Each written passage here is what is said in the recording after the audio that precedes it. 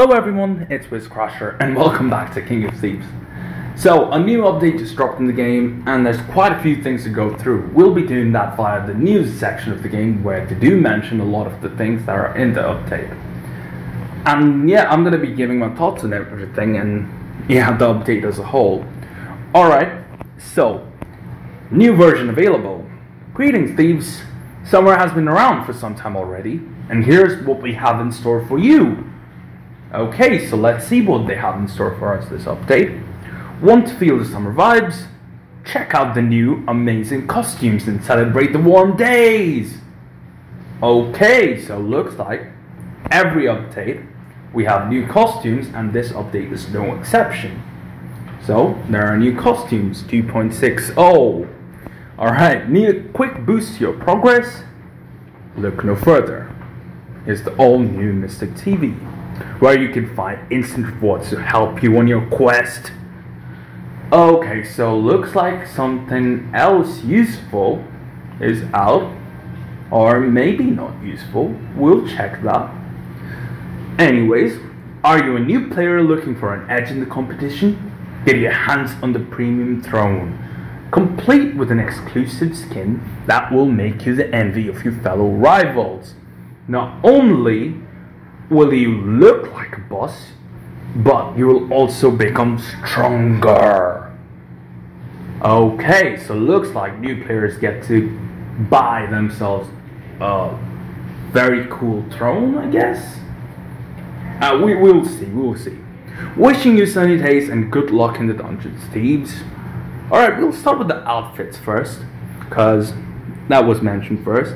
But before that, I have to say that there were some UI changes. They made a lot of buttons which were red in color to green. I don't know why they did that, but I guess it's easier on the eyes because I kind of do like the green more.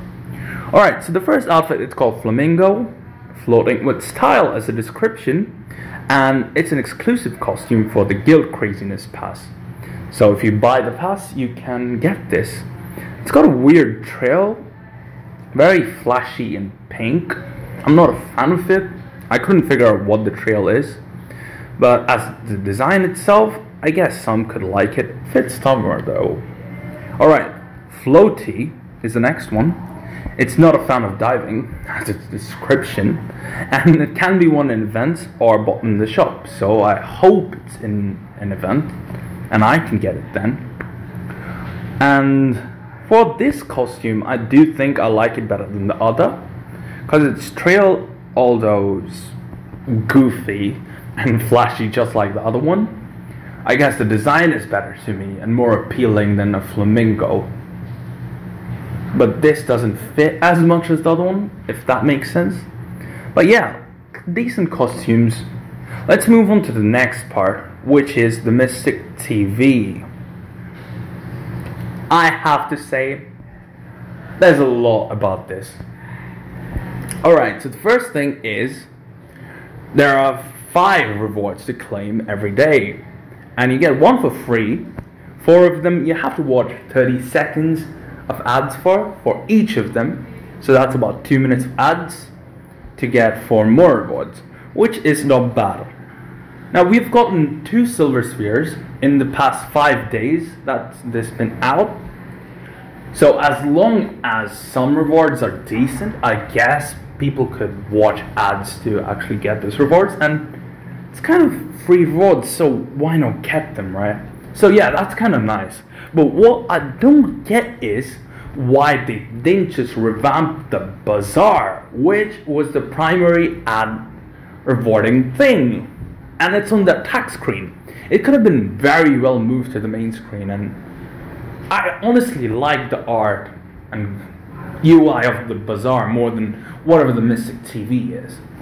Mystic TV doesn't look well made, and honestly, I would have preferred a revamped bazaar, just like how they did with the Star Master, and they changed it into Lucky Spinner. Yeah, that was pretty good. Alright, so that's for this, and now we're going to be looking at the new throne.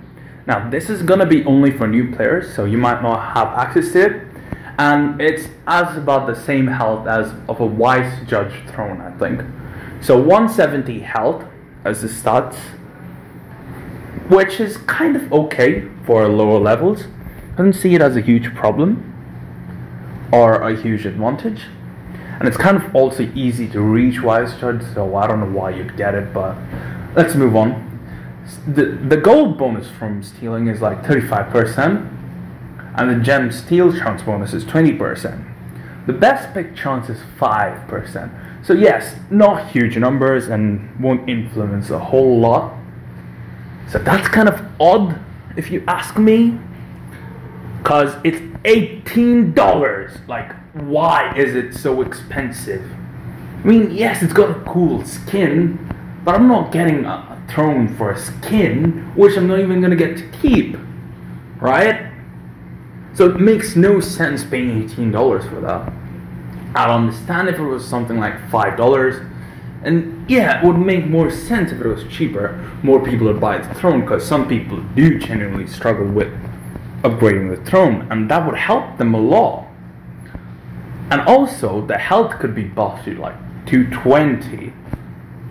If you really want to keep an outrageous price, I'd move every stat up. So like 220, 50, and then like 50 again, and 25. Yeah, those are fair stats. That's an order. So yeah, overall, this update is kind of mids on me.